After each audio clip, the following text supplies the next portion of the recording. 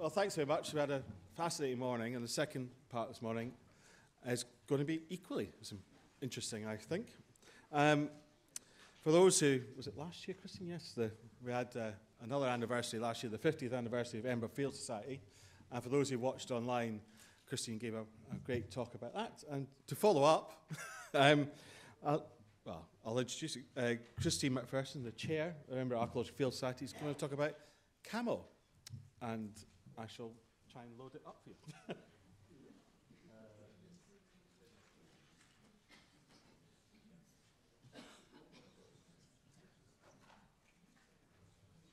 Over to you, Christine. Thank you. Thank you, John. It is, of course, all his fault. When he asked me for a title, I didn't have much time. I should really have called it The Interwoven Story. Oh, wrong way. Edinburgh Archaeological Field Society, as he said, is now 51 years old, and this is what we do. We did have a visit from the Lord Provost, seeing as we were denied our civic reception due to COVID. I'm working on the next Lord Provost. Our story started in 2017 when we did a walkabout in Cammo. As John had suggested, maybe this was an interesting place for us to look at. It's an estate on the outskirts of Edinburgh that had no archaeology done in it at all. So an intrepid group went off to look. If any of you know Cammo, bits of it are tragically sad. The house is now just a stump. But the story of the estate goes back much later than the house. So from 1345 we have records. For some reason the Bishop of Dunkeld wanted it more than the Cramond Tower. And then sold it almost immediately he got it. And the Mowbray family took over and held it for hundreds of years. And when John Mingers inherited it, he built in 1693 Cammo House. It was a fine house. He didn't stay there very long, however. He was prominent in Edinburgh society, and some of you might recognize the Witches' Memorial. He prosecuted a few of those. And once he'd lost quite a lot of money in the Darien disaster, he went to America. And there he prosecuted pirates. This interesting looking gentleman was one that got away.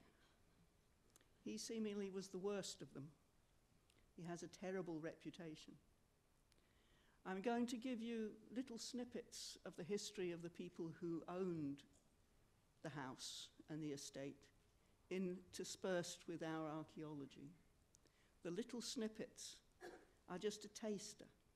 If you want to know more, we'll get Anne Kerrigan to give you a talk. But make sure you've got at least 2 hours. She has researched so much. So the first thing we asked ourselves when we got there was, so where did it go, this house? This fine and large house.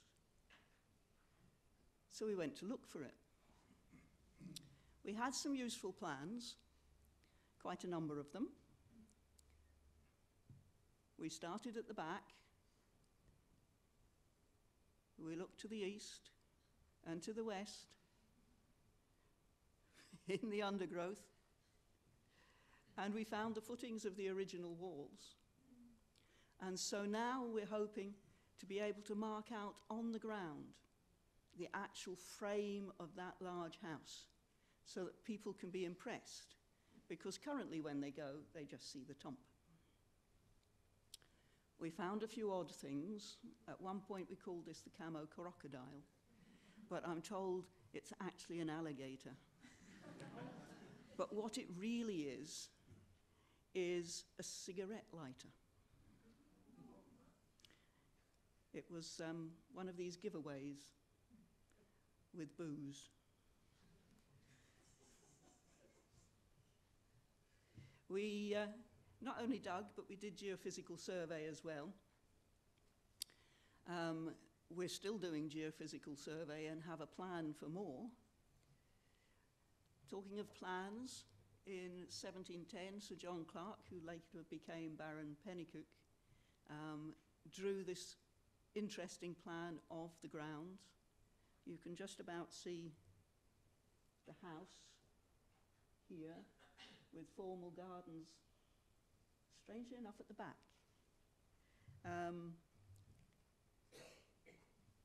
He sold on, and a guy called John Hogg bought it.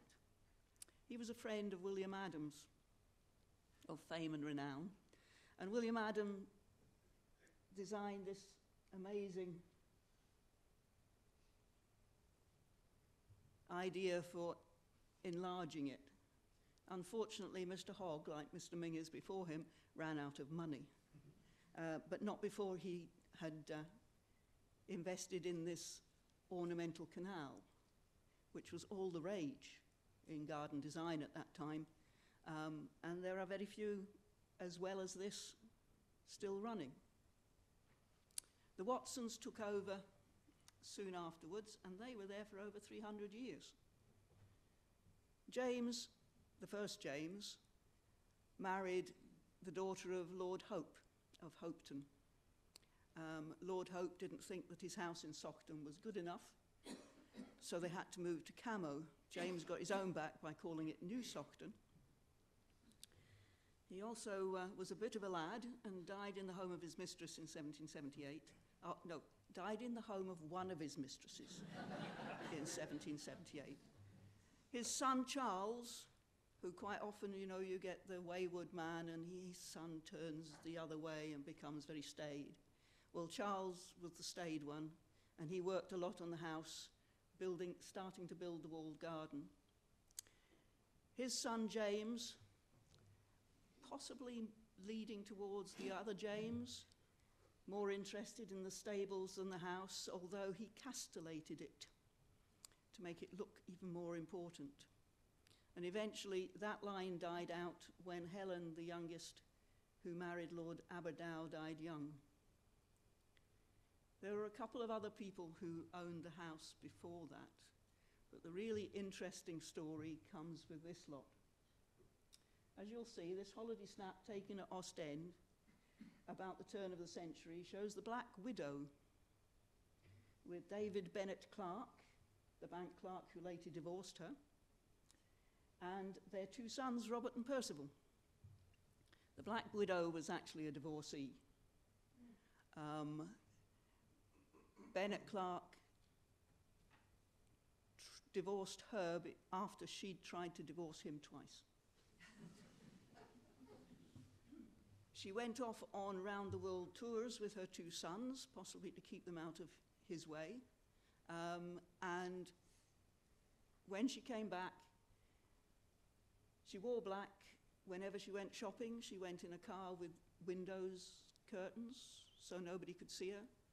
So locally, she was known as the Black Widow. Her older son stayed behind in California, like a sensible chap. And he stayed there. She obviously had a big row with him and got in the hump. And just let the estate go to rack and ruin so that he wouldn't have anything interesting to inherit. She left the estate to her younger son, Percival, and when she died in 1955, he went to stay with the farmer nearby and kept 30 dogs in the house.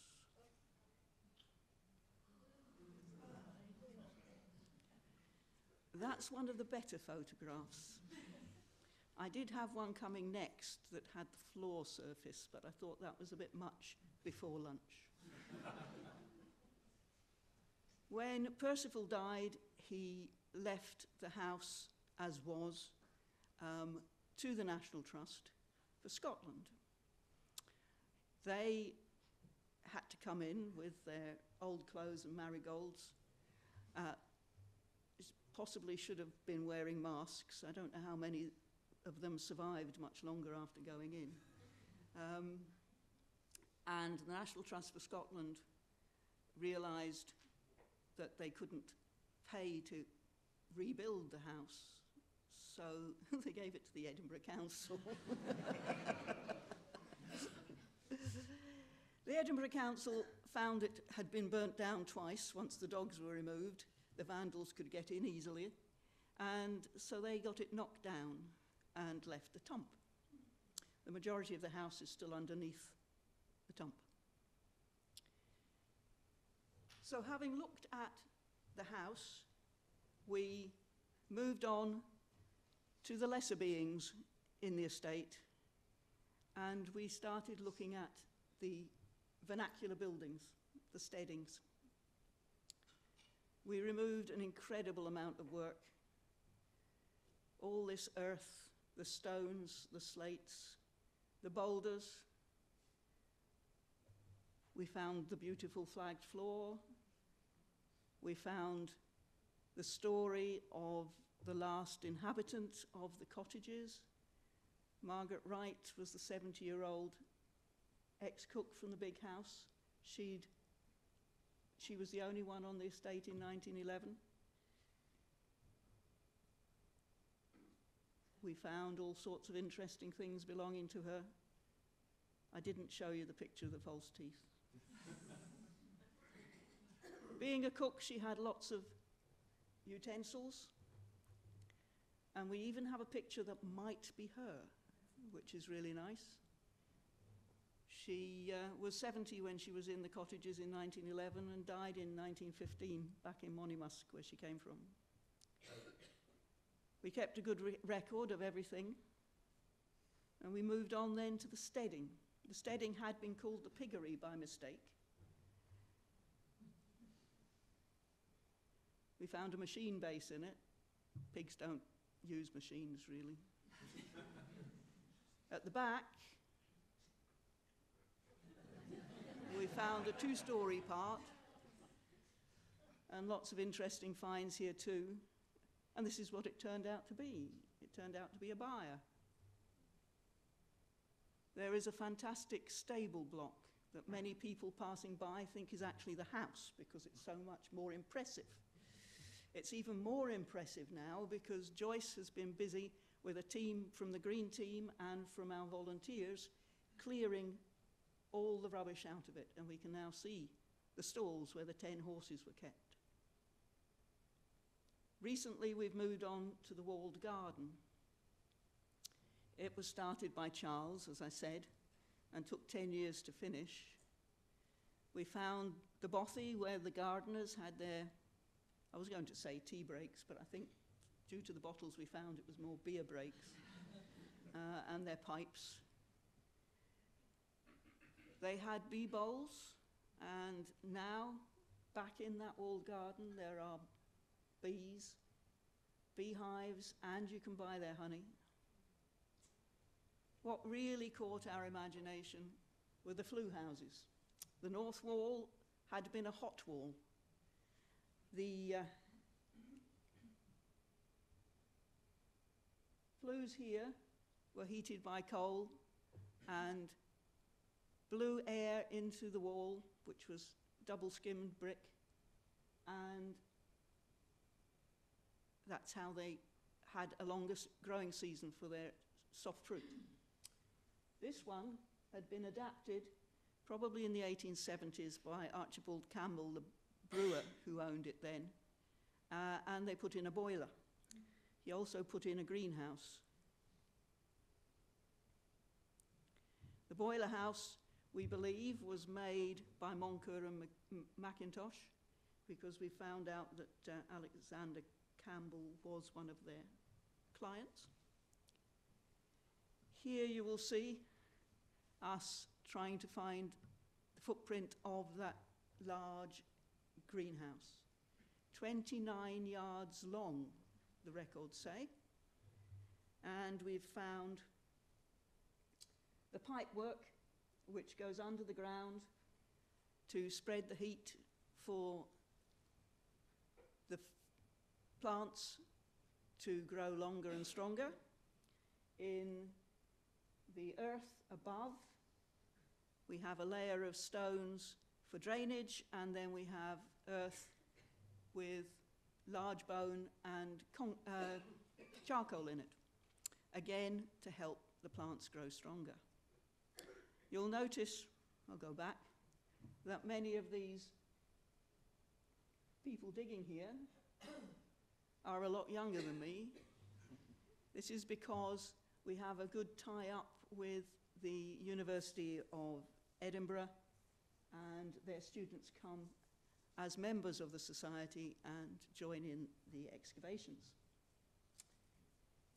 We have here slate water troughs, and we can see the footings of the glass house. Here is our latest find. We have found the edge of the glass house to the west, and these ceramic tiles surround the glass house complex, and they're really fantastic. And this is the other end of the glass house, which we will be investigating next. I would like to thank my committee. Sorry, Deborah, we only had a back view of you. I'd like to thank this chap. As I said, it's all his fault. He invited us to work at Cammo. I'd like to thank lots of people, but I will just say that our new website is up and running, and please have a look at it.